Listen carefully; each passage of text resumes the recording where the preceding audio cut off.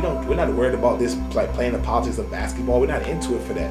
We're not in it for that. We're in it to give these youngins who walk around these city streets, and I'm walking around my neighborhood and all that stuff, and I see these kids out here and stuff, but when I'm around the city, anywhere I'm going, and I see these kids, I'm giving them a platform to be put and evaluated at the highest level, as in the privileged, suburban, private school kid.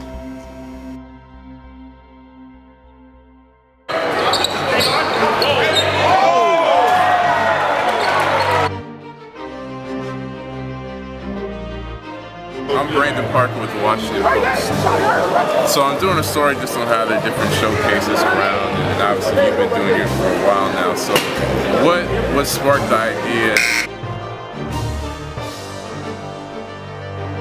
My man puts on good games, man. He has good games, man. Catches the man who wants a game tonight, man.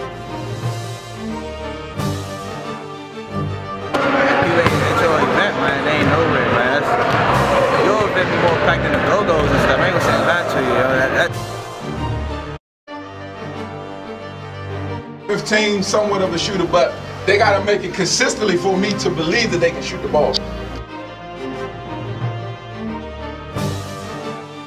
Simple. Just don't turn the ball up.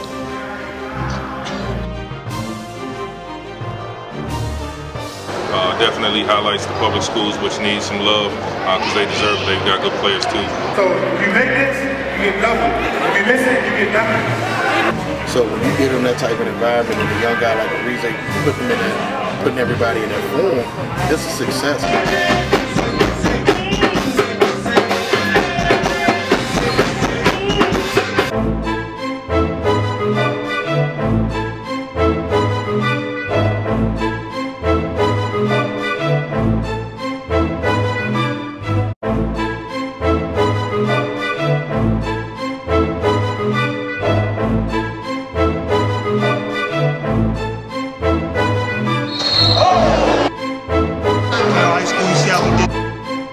Go check that out.